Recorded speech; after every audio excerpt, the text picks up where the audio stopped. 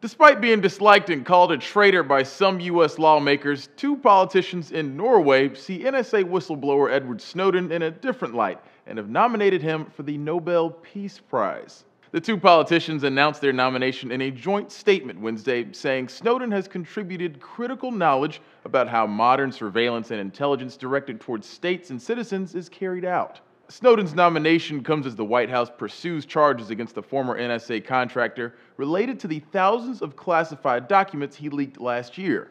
Like the newly published documents that revealed the NSA and British surveillance agency GCHQ had been collecting user data through mobile apps like Google Maps and Angry Birds. White House spokesman Jay Carney made it clear in December that there would be no amnesty for Snowden, saying, "That's our position and it has not changed." In their statement, the Norwegian lawmakers wrote they don't necessarily condone Snowden's actions, but that they credit him with starting an important conversation about security and privacy, which has contributed to a more peaceful world order. In case you are wondering, the governing body of the Nobel Peace Prize, the 5-person Norwegian Nobel Committee, ultimately selects the Nobel laureate, but nominations can be submitted by anyone who's won the prize before, members of national assemblies and governments of states, members of international courts, and even university professors. There were 256 candidates for the Peace Prize in 2013, so it's safe to say Snowden will have plenty of competition.